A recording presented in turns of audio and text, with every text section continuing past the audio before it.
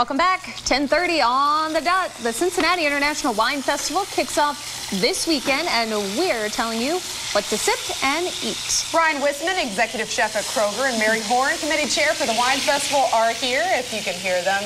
And they're making us very happy today because they're bringing wine and food.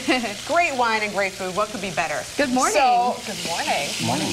Brian, we're going to start with you because we want to get some food in our bellies before we drink some wine, this early on in the morning. Well, not that we ever do that.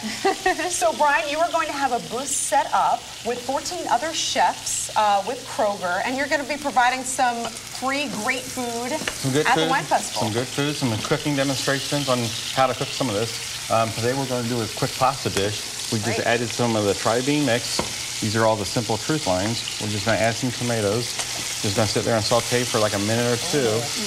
It smells so good. You smell that great garlic, and this is just an easy thing that you can saute. So, Mary, what kind of wine would go well with this? Well, I think the Patson Hall Chardonnay that we have here today will taste mighty yummy with this dish. You know what? Let's go ahead and pour that. We had a snow day yesterday. Let's see the Chardonnay of the Mary also represents Patson Hall, so tell me about. So this would go better with the Chardonnay. I think, well, it'd actually go fine with either one, but you might as well start with the Chardonnay, and then we can drink the Pinot Noir afterwards. So when you're wine tasting, you want to go first for the whites and then the reds? Oh, drink what you like. So you can go straight for the red and switch to white, but you should be an equal opportunity drinker and drink them all. Let's talk a little bit about the Wine Festival itself, how long it's been going on here in Cincinnati, and I mean, it's pretty big now. It's grown. It's going to be downtown again this year, and tell us a little bit more about that. It's the 23rd year. We'll expect about 6,000 people to come through over the course of the weekend. About 600 different wines to try. Wow. I dare you to try them all. You won't see us on Monday. It'll be a long weekend. So tell me about, there's some great events. There's some wine dinners tonight, and then a golf outing later on this weekend? Well, the golf outing is in the late spring, early summer. Oh, okay. As part of the Wine Festival. But dinners tonight at several local restaurants starting at 6:30. And then the festivities begin with the grand tastings Friday night, and a Saturday afternoon tasting and a Saturday evening tasting.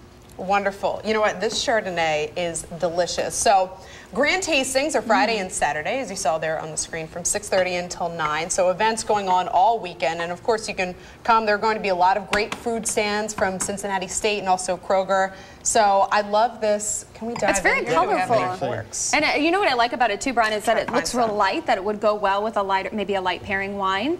It would, and when you're finishing it up, you could add a little bit of wine into it to give it a little bit more of a sauce on there. What about the waffles here? And then we have some waffles with fresh berries, and then all we did was we made a simple syrup with some sugar and some wine. So it's actually wine that kind of goes right into there, and you just pour it right on top. And that looks wonderful. So it's not only just about drinking wine with what you're eating, but also using wine as a cooking tool in the kitchen. Yes, because it had great flavor to it. So. Would you be able to pair this with a Pinot, or do you think that would be a little too heavy and dry? This even could go with a dessert wine. Wonderful. You know, like a dessert with dessert Riesling wine. or. I'm reminded of Greece. It's a dessert wine with the Twinkie and the wine bottle. But fantastic food, so you got to go out this weekend. The Cincinnati International Wine Festival, it's this weekend. Go to their websites, events all weekend long. Well, Brian and Mary, thank you so much for coming on and feeding us and plying us with good wine. So coming up on the X today, we're going to have more news stories for you coming up. Katie and I will return in just a few minutes. Stay with us.